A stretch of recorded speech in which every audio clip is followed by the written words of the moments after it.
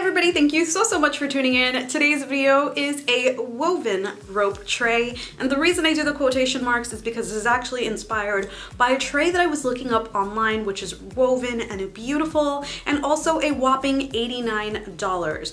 So of course I put my brain to work and decided that I would try it using Dollar Tree materials, and I actually managed to make it for $6. Mine is also mirrored, but of course if you wanted the whole thing to be rope, you can wrap everything in rope. Anyway, I really hope that you enjoy this video and stick around by subscribing to this channel. Once you hit that subscribe button, we instantly become best friends. We just become best friends? Yup! And please go ahead and hit that notification bell so you know every time I post a video. Anyway, let's go ahead and get started.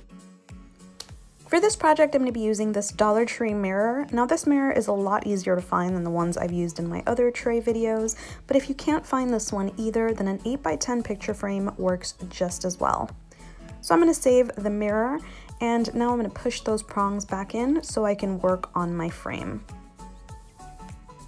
Now to cover the entire thing, I picked up this 3-pack of jute in Dollar Tree. And the whole project only took 1.5 of these bundles. So what I'm going to do is I'm going to grab my hot glue gun and start really low and trying to do this in as straight of a line as possible. You can also just paint your frame or paint your frame at the bottom so that you don't see any of the black peeking through. So I'm just going to follow the lines all the way around until I get to the top and the entire thing is covered. Now that everything is completely wrapped in jute, I'm going to get rid of this fuzzy stuff by taking a lighter and quickly going over the whole thing. You can't really see the effect here because I had already gone over it with a lighter but didn't record. Basically what this does is just burn off the extra fuzzies on the rope. And you'll be able to see it later on when I do the other pieces, but for now I'm just showing you how quickly I'm going over the entire frame. So now that it is completely done, I'm going to reassemble, adding my mirror. And make sure you're really careful because Dollar Tree mirrors aren't exactly the sturdiest.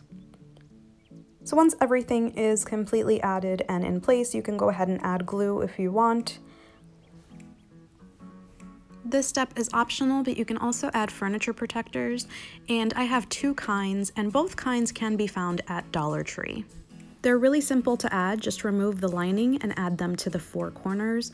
You really don't have to add this, I've made plenty of trays without them. This is just if you're really paranoid of the tray scraping up any of your tables, so this is up to you.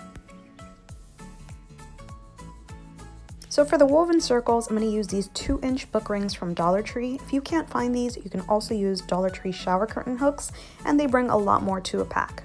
So I'm just going to add a bit of twine to the bottom piece and be very careful with your fingers. And now what I'm going to do is cut as much as I assume would cover the entire ring.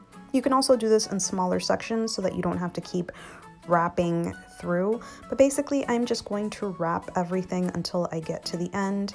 And I hold the part that I'm wrapping with my finger so it doesn't unravel, but you can also add bits of glue.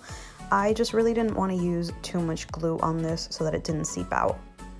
Once you get to the end, make sure that you cover that really well so that you can't see it. And you're going to grab your scissors and cut that little bit of excess and hold it down with a bit of glue. I'm using my nail so that I don't get burned, of course. And once that's in place, look how fuzzy this looks. So I'm going to grab my lighter, and here you can see how quickly all of those things burn off. It completely changes the look of things, and you want to make sure that you work quickly. You don't want this to catch on fire. It really doesn't, but you know what I mean. You don't want any fire hazards when crafting. Look how great this looks afterward. For the whole project, I'm going to be using 5 on the longer sides and 4 on the shorter sides, and I'm going to make sure that the part where the ring closes is facing me. So I'm pushing this up against the mirror so they're perfectly leveled, and then I am gluing them to each other where they meet. And this is just to make my life a little bit easier because doing them individually would be such a headache.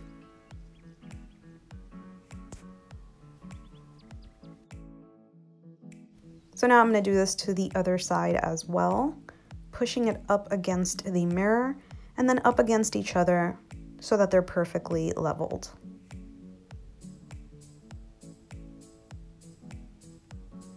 So now what I'm going to do is I am going to measure out where I want them.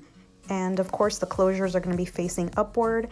And then I'm going to add hot glue. For this one, I did each individual one, but later on you'll see that I do it all together.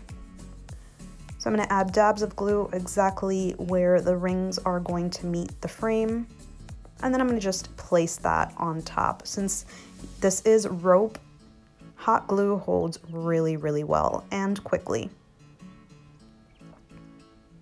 So now for this side, I'm just gonna go ahead and add all of the glue at once and press that up. And I actually like this method better because it all ends up leveled. And some areas are gonna overlap a bit. That is completely fine.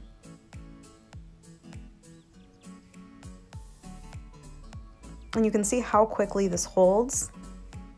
For this last piece, you can see it overlapping just a bit, but that's completely fine. You can push it into the direction where you want the rings to kind of meet, and you can add some glue. So now I'm going to use this Dollar Tree nautical rope. This part is optional, but I wanted to add a little border to it so that it doesn't look like every other tray I've made. To attach the rope, I added small dabs of glue to the top of each ring, and I made sure to pull the rope pretty tight so that it looks nice and neat. And whenever I got to a corner, I made sure to pinch the rope just so it looks nice and square.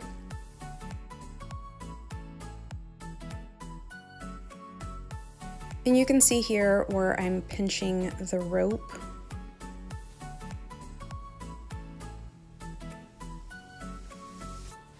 When I get to the end, I just cut it down with some scissors, and I'm gonna grab my lighter and just burn the tip so it doesn't unravel. Then I'm gonna attach it using the same method, but I'm also gonna add a bit of glue to the end of the rope so that they're both touching and do not unravel. So now I'm gonna do the same thing to the rope and make sure to get rid of all the fuzzies. Once I'm done, I am gonna clean off my mirror since all those fuzzies did land on there. And after, bam, I have a $6 rope mirror. If you like this video, please don't forget to give me a thumbs up, and thank you so much for watching. Till next time.